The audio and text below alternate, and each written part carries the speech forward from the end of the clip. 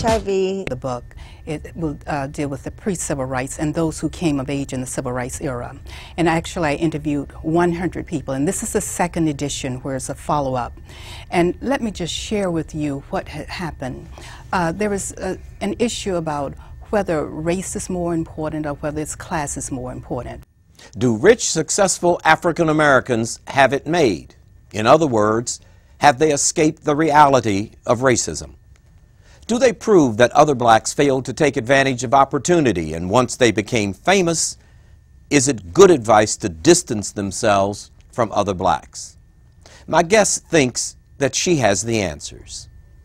Dr. Lois Benjamin is author of The Black Elite, Still Facing the Color Line in the 21st Century. I'm Tony Brown. In a moment, The Black Elite.